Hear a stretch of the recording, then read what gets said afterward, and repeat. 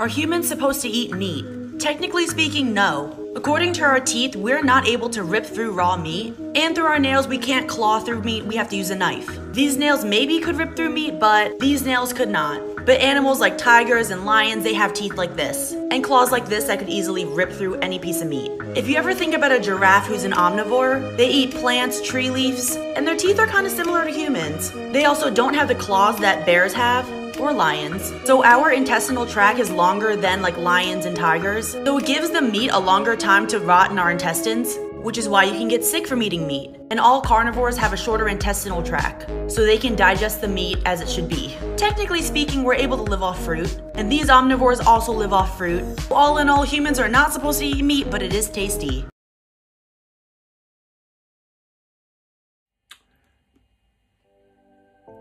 Right. Now she does make some interesting points in her video, but the main four things that I'm going to be talking about are human teeth, human nails, the term omnivore, which she does get incorrect, and how meat is processed through the human digestive tract. But as always, first I must hydrate, and then we shall educate. Let's start with our face, shall we? In our mouth there are four main types of human teeth: incisor, canine, premolar, and molar. Now, the only teeth that we have in our mouth that are distinctly designed for cutting plant matter are the front, the incisors, because they're made for cutting stuff up. If we were purely herbivores, our molars and premolars would be completely flat, so we can grind and pummel plant matter. But if you look at a human molar, such as here pictured, they have ridges. They have like sharp pointed. If you run your finger over your molar, it's not exactly blunt. That's because our teeth are designed for both plant matter and meat. We are not herbivores, we are not carnivores, we are omnivores. But also bear in mind, we're not even true omnivores technically, because a majority of our teeth are made for crushing and grinding, so we are on the more herbivore side of omnivorous, but we are still omnivorous. Second of all, nails! Now I don't exactly have the talons of the hawk or the claws of a bear, but I do have dexterity and the intelligence of a human being. So while I can't chase after a zebra and sink my claws into it and stay on the damn thing, what I can do using my brain and my dexterity is I can create traps to trap the animal, or a spear, or make a bow and arrow. You know, we have intelligence. Now for the term omnivore.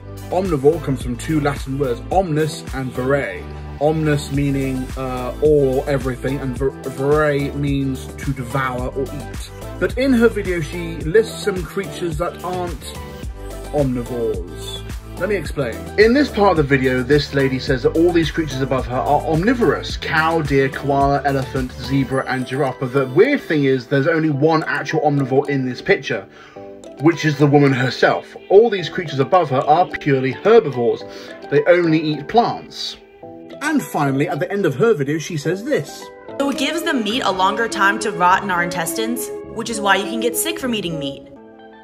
At no point does meat rot within us. It is digested, yes. Rotting, no. Welcome to the realms of the human digestive system. Our stomach is both awesome and disgusting. The acid within our stomach is called hydrochloric acid. It can melt an iron nail. Don't know why anyone would eat an iron nail, but you could if you wanted to. The reason why a lot of people get sick from eating meat is because it's either raw, undercooked, or just generally ill-prepared. And also certain bacteria such as salmonella can actually survive in hydrochloric acid, allowing them to be absorbed into your body and to make you ill. At the end of the day, we as humans are designed to be omnivorous. But when it comes to what you should put in your body, that's your choice. Be a vegan, vegetarian, pescatarian, or omnivorous like myself. Your life, your rules, man. And that's the end of the video. Did I film this entire thing in portrait mode before I realised I was going to be putting this onto YouTube? Yes. Now here on my YouTube channel, I do things a little bit differently from my TikToks. On my TikToks, my videos just end and then they just loop back. Here on YouTube, I have a little outro, which is thank you very much for watching. Feel free to give me a like and a comment down below. But my name has been Edward Stewart. You have been whoever the hell you are, and I shall see you for the next video. Bye.